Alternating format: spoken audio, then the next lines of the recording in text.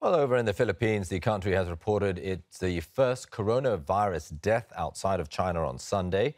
The deceased is a 44-year-old Chinese national from Wuhan, and he had traveled to the Philippines with his companion, who was also confirmed to be infected. Yeah, the country doesn't have any more confirmed cases other than these two. For the latest, we are joined by CNA's Buena Bernal in Manila. So, Buena, what has been the reaction in the country to this first fatality reported outside of China?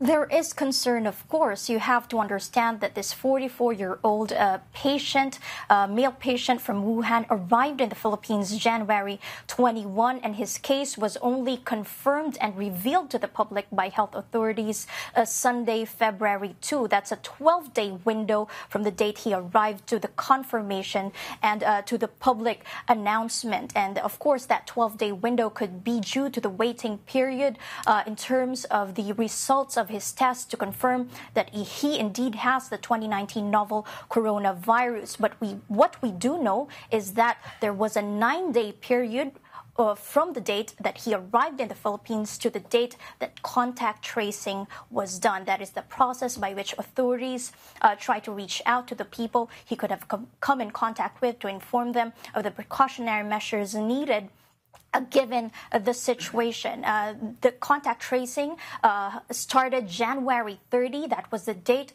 when the first 2019 novel coronavirus case was confirmed in the Philippines, and that is the 38-year-old female companion of this patient. Of course, the crucial days here are January 21 to January 25. That's the date of their arrival to the date when the male patient was admitted to the hospital, wherein they could have come in contact with locals or staff who served them. But the health department is saying that they have imposed strict isolation protocol since the admission of the male patient to the local hospital, to the local government hospital. The health department is also saying that it is already coordinating with the Chinese embassy in Manila in terms of scheduling the cremation of his remains. Health authorities said that they are following protocol in cases when patients die of infectious diseases, and that is by burying, cremating, or disposing of the body as soon as possible. The plan is to ship back the cremated remains back to China. A few things to note about this case. Number one, Dr. Rabi Abayasinghe of the World Health Organization said that this is not locally acquired. The man came from the epicenter of the disease. And Francisco Duque III, who is the health secretary of the Philippines, also explains that there is still no community spread of the 2019 novel coronavirus in the Philippines. And he said that this patient also had other complications, as many other elderly patients who died in China who already had the 2019 novel coronavirus. And lastly, that there were signs of recovery of this patient, but that in the last 24 hours before his death, that his pneumonia and his condition deteriorated. Good to know that we're not seeing the community spread, Buena, but I mean, I can imagine the authorities must be, taking every measure to sort of prevent the spread of this virus. Talk to us about some of these measures.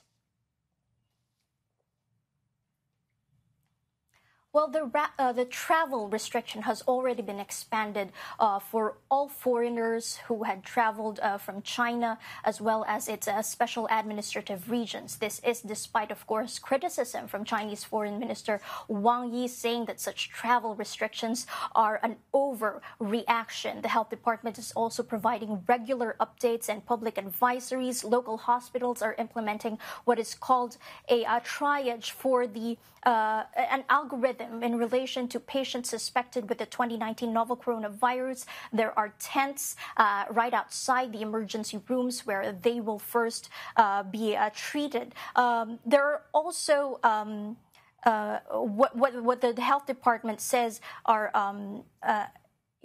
quarantine, a separate quarantine tents for these suspected cases. And of course, the health department is saying that they are scaling up the containment efforts, that these efforts and plans will be recalibrated as the situation progresses, so that it's important for the public to tune into these official advisories from both the health department and the World Health Organization.